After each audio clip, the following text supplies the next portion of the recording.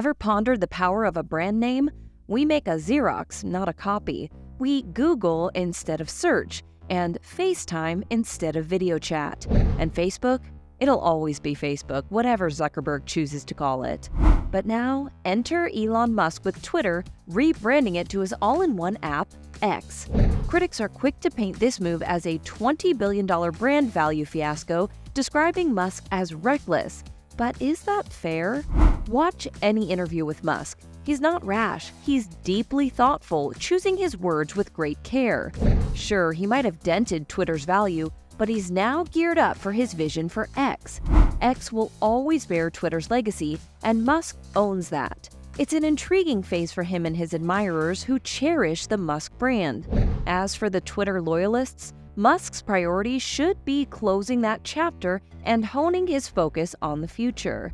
In today's fast-paced social media age, we're swift to judge. However, Musk's track record proves he deserves time to bring his vision to life, irrespective of prevailing opinions. To wrap up, this is all just a riveting saga. Exciting for onlookers, but for long-term investors, not market news.